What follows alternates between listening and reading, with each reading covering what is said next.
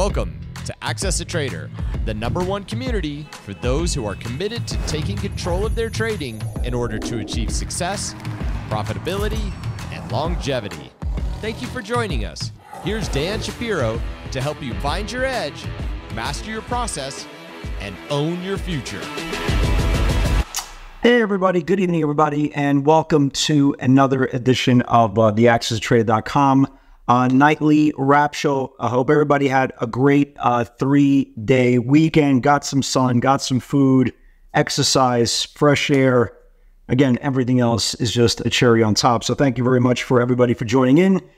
If you are brand new, all I ask is take 1 second of your time. If you are enjoying the content and spending some time with us, just click a like, share the video, subscribe if you're brand new to the channel, and I'll do my best every single day to try to give you my unbiased opinion of what I think can happen. So let's talk about the tape.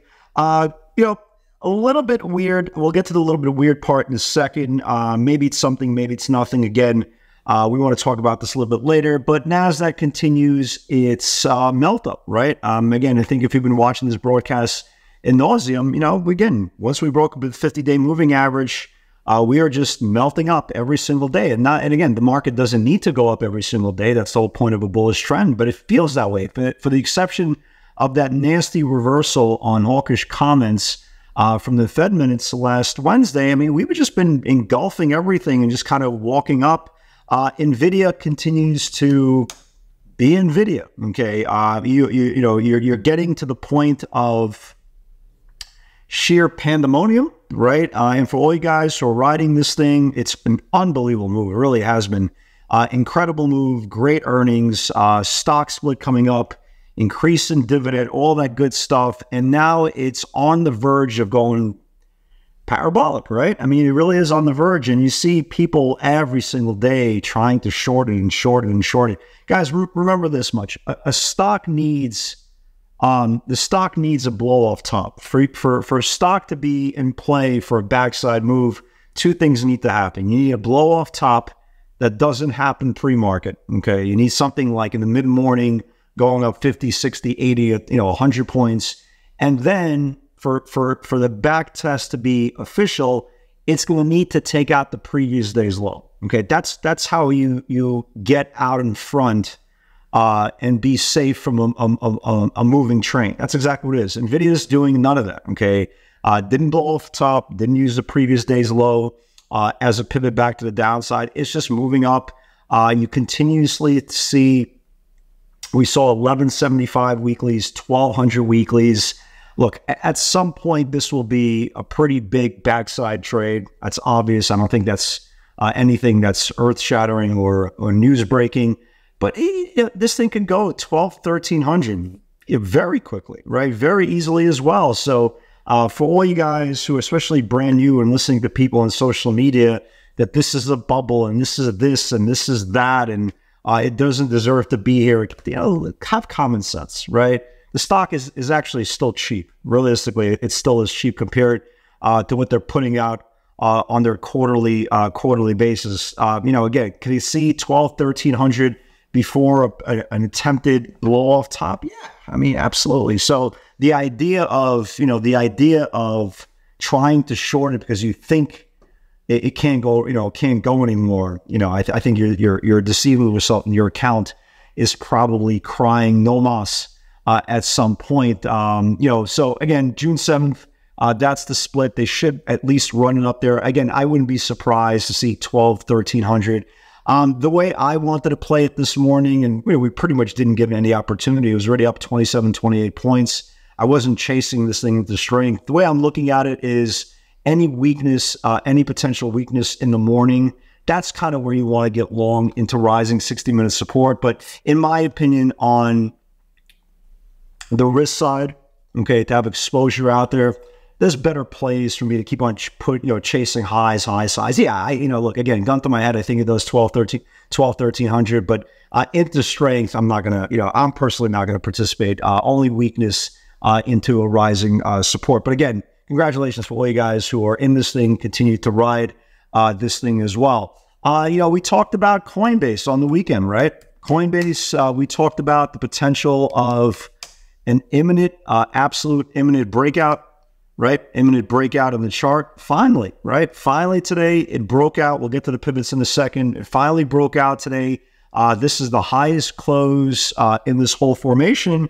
And the interesting part about this was it broke out as Bitcoin was not participating. So that's a very, very big thing here. So this is obviously the highest close in this whole formation, and any weakness should be bought. The only thing, and I said this in the webinar today, the only thing that's scary about a Coinbase type of play, it really is tied into what Bitcoin does for the majority, not today, but for the majority of time. So you have the greatest chart in the world. If there's a hiccup on Bitcoin and Bitcoin drops 5%, Coinbase can be down 20. So, it's just something, it's just definitely easier, in my opinion, to trade intraday than it is overnight. But again, for all you guys who are holding a runner or long overnight, congratulations. Nice move today. Gave us a nice move today and closed pretty much within a couple of bucks of the highs of the day. Mara did not participate today. We talked about Mara and we talked about Coinbase. It really does show you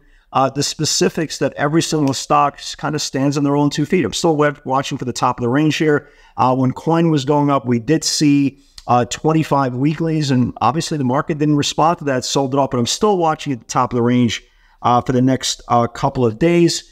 Amazon woke up today, which is so odd because Amazon, like I talked about in the weekend video, if I could ever type would be great. Amazon, for whatever reason, it's nice that I'm recording the video and my mouse is stuck. Anyway, so when I get this on, I'll get this on. Anyway, so for whatever reason, Amazon has been weak now for the last couple of weeks.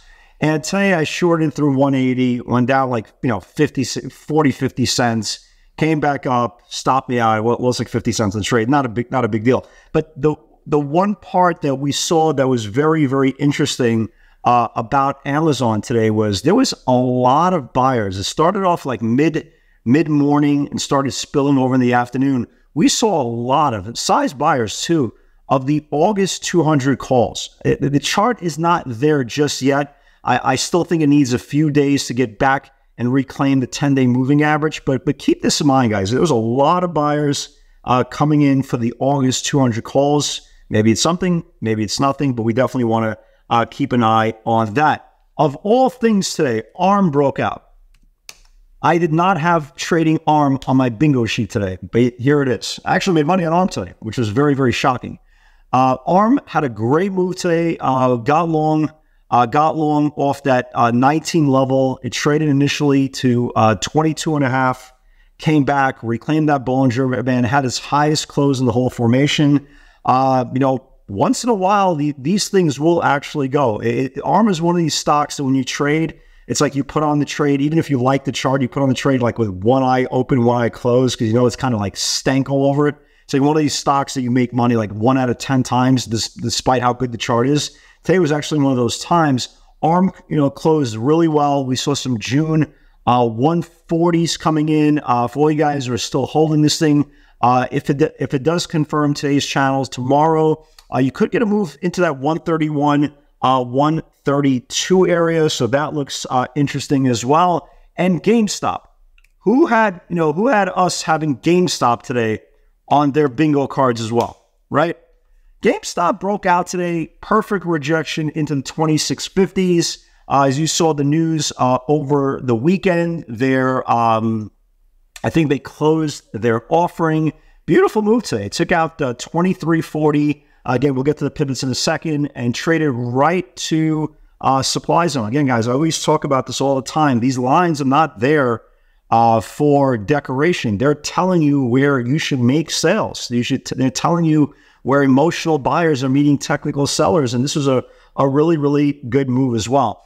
Two things that are just continuously just weird.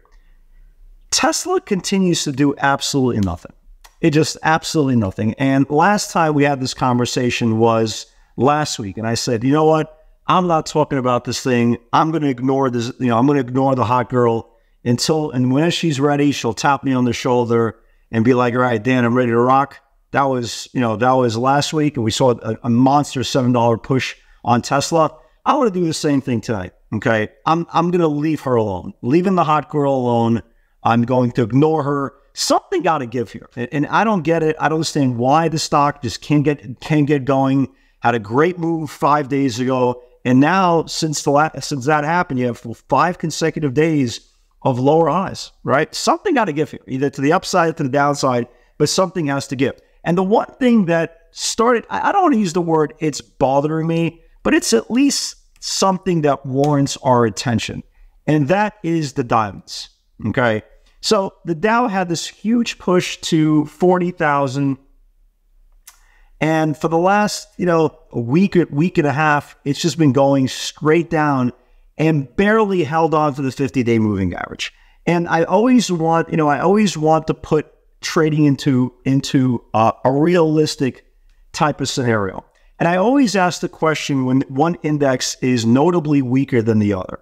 And that question is, well, we understand the great breakout in the NASDAQ. We get it. We got the great breakout in the SPYs. And now the question is, if the diamonds start to get weaker, right? And let's just say tomorrow, I'm just using an example, let's say they do lose the 50-day moving average on the close. Well, this will be kind of an open, kind of an honest question to anybody who's trading the equity markets. So if the Dow, it continues to be weak, well, what happens next? Okay, is the NASDAQ so strong that it's going to go pull up the Dow, or is the Dow going to pull down the NASDAQ, which obviously needs a little bit of a break? I wouldn't say it's oversold. That's ridiculous. We're only 3.5 weeks into this. But is it one of those scenarios that the Dow can pull the NASDAQ?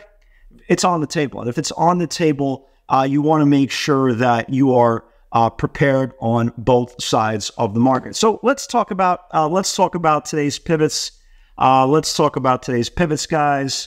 Mara, again, set an alert at 23, rejected there twice. Mara never got there. Coin was good today. Coin was really good. Coin 239, massive daily level, rejected there 2 times, and Coin did its thing.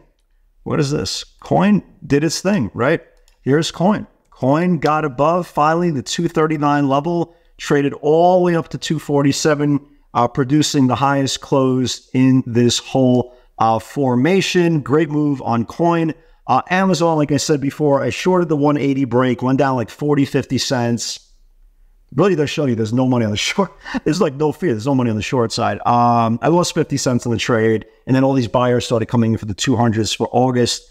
NEO obviously never got there. MNGI never got there. Tesla in no man's land, literally no man's land, not even close to where it is. Meta closed pretty well.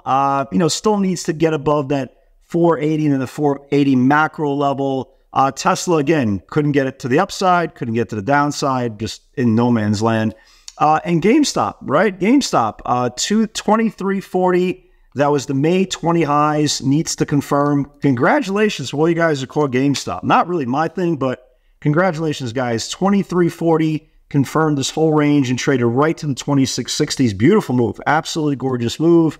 ARM, I caught a nice move on ARM. 1850.19 needs to build. This is the biggest close and the highest close in this whole formation.